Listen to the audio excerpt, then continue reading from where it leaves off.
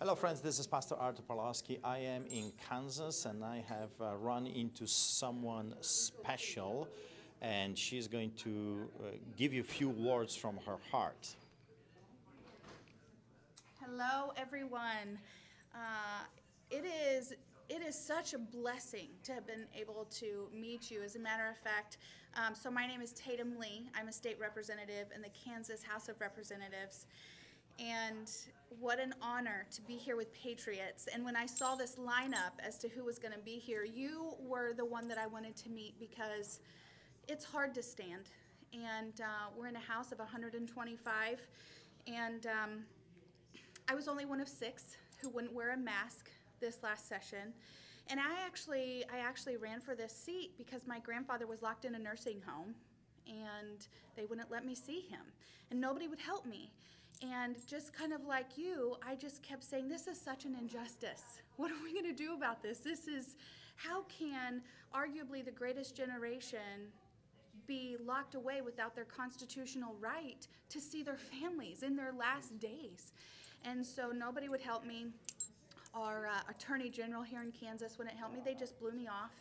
And so it was an Esther moment that it so happened that our state representative passed away, and Holy Spirit quickened my heart to step up and run. And I will just tell you, it's been the hardest thing I've ever done because it's worse than we thought. This government process, the swamp is so thick.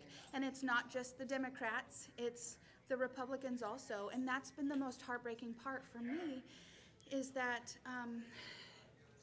the people that are supposed to be on our side, the Patriots, the Republicans, they haven't stood with me. And so I identify with what you're saying in terms of just standing or we're going to lose our country.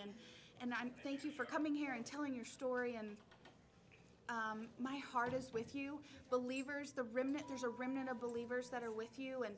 And you know, the Lord always, anytime He does a work on the earth, He uses a remnant. And so I bless you. I thank you so much for coming here. You know, we're in the heartland. We're in the heartland of the United States. That's prophetic.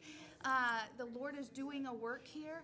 The Patriots are rising up. You know, these mandates with vaccines and masks, you start messing with people's kids and they're going to come after you.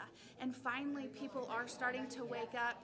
And I'm just praying that it's not too late. I'm praying it's not too late. You know, I've been following your story for a long time, and I've just been thinking, Canada?